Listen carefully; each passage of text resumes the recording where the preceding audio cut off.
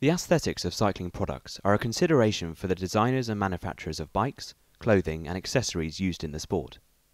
Aesthetics not only influence, but are influenced by both the consumer and the professional rider. As the sport develops, the importance of aesthetics is not underestimated by industry leaders. Cycling is kind of one of those aspirational activities that a lot of people want to identify with, and once you get to that stage, then so the aesthetics of cycling and the way that the sport itself looks is then a transferable, marketable thing. Aesthetics is so important to get right. A younger customer will maybe want bright colours, whereas an older customer will want maybe a little bit more understated. So it's a fine art trying to get the colours right. I think the sense of uniform is very strong to cyclists. People are really particular about the length of socks they wear, you know, the colour of the shoes they've got on, if they wear shoe covers or not, the way their sunglasses are worn. It's kind of it's partially rule driven, and it's partially like putting on a suit of armour. Branding has a huge impact with the consumers. I mean, it does come down to that. I mean, if you're going to spend an awful lot of money on a bike, you want it to look good. And there have been brands in the past that have concentrated purely on the mechanics and the engineering of the bike, and then totally overlooked the branding and the finish of the product. We can design the best bike in the world, but if it doesn't look good, it's not going to sell. As the image of the sport of cycling grows in the public eye, the processes of designing the aesthetics of bikes, clothing and accessories is increasingly influenced by trends, high fashion and other industries. We always start by asking ourselves who the person is who is going to end up buying this bike, what kind of other bikes are out there on the market that they will be influenced by, what are we trying to sort of coax them away from in order to buy our product. We try to look to wider culture to provide cues of where we should be going, so opposed to being driven by potential future trends in cycling, we'd either look back to the history of cycling and try to bring things that we like there, elements of that out, or alternatively look to kind of menswear fashions or women's wear fashions and try and bring in elements of those and try and kind of combine the two. We'll have a graphic designer. He spends probably 2 to 3 months at least sort of doing a brief of the graphics, and then once we've got all that together, we'll sit together as a team and then decide which graphics we like, what suit for what model, what colours are on trend.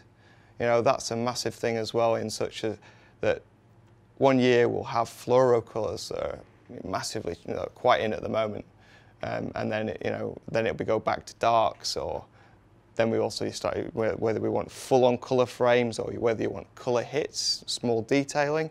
It's quite the game is always changing every year.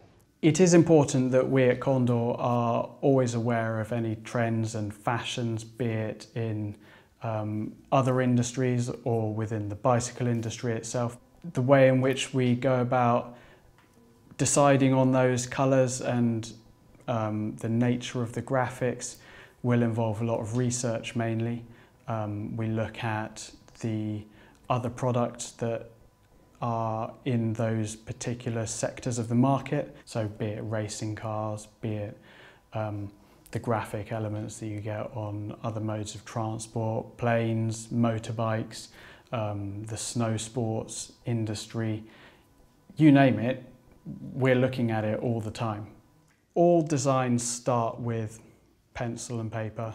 We will pull bits of colour out of magazines, out of papers, out of whatever, to mock up ideas and put ideas down on paper so that we can communicate to each other exactly what we're all thinking. It's easier to communicate those ideas with a sketch than it is on screen. With design in general, you just don't really notice good design, and that definitely extends into cycling clothing as well. You just make the product that allows you to focus on riding the bike, and whether you're kind of a member of Team Sky or whether you're someone who uses cycling as an escape from kind of your daily existence, it's the same reasons. You know, we're designing to try and solve the same problems. You know, we don't want to get in the way of people riding. It's just to allow them to enjoy it as much as possible. The aesthetics of the kit has become an essential factor when aiming to satisfy both the professional and the amateur cyclist.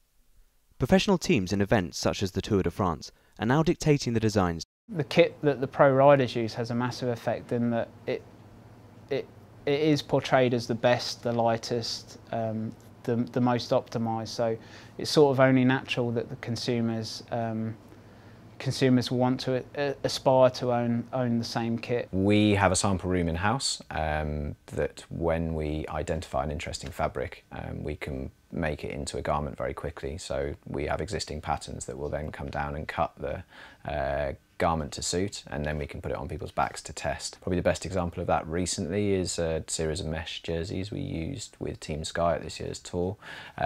Those went from design to realisation in 8 days, and then they were being worn at the tour because the demand suddenly came from the team that they wanted a jersey which was completely mesh. In terms of aesthetics, it's such an aspirational thing, the Tour de France. You know, now the whole nation is getting swept away with the success of Chris Froome, Bradley Wiggins, that the eyes of everybody, the eyes of all our consumers are suddenly on these guys. Every day those guys have to put those clothes on and ride around in the general public. People are looking at them every day, so we want them to look good because, you know, we're showcasing our brands and the bikes that we're using. But also, you know, they have to feel good about what they're doing. The psychological aspect of getting dressed to ride can't be underestimated because, you know, when you pull sunglasses on, suddenly kind of the colour of the world changes, and it's like the final act in getting dressed before you go out to race. So one of the things we've learned through working with Sky is that the psychological side of things just cannot be underestimated.